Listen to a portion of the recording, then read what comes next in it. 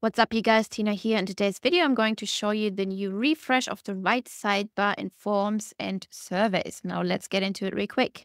All right, first navigate to sites on the left, then either select forms or surveys at the top, and then get into any of your surveys or forms. And let's build out real quick a quick survey. Full name, phone, and email is good enough.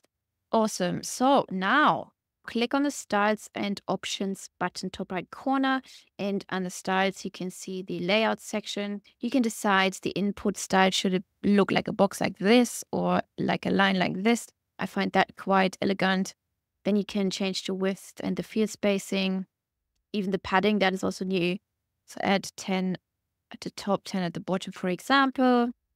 That's it for the layout. For the footer, you can enable new footer.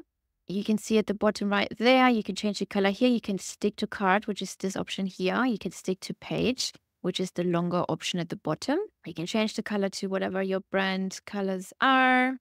You can change the footer height. You can make it from 50 to 100, for example. It makes it a lot bigger. You can change the font family, the size, the weight.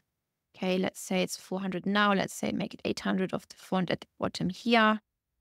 You can enable the progress bar, which is really nice for the survey. You can show it in steps or percentages. Right now you're showing step 1 of 1.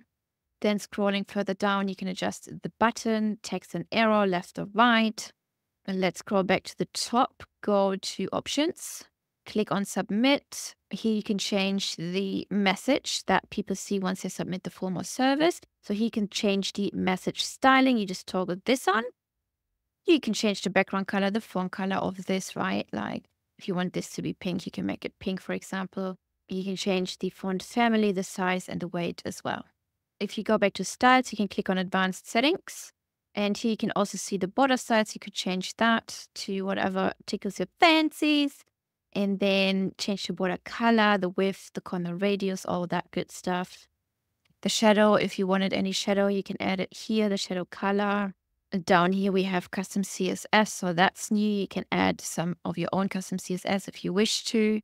And that's pretty much it. Let's go back one step, go back to options, click on footer HTML. That's also new. You can click edit footer, and here you can also add JavaScript or HTML code. And that's it already. This is a new refresh of the right sidebar in forms and surveys. I hope you like this new refresh, and I will see you in the next video.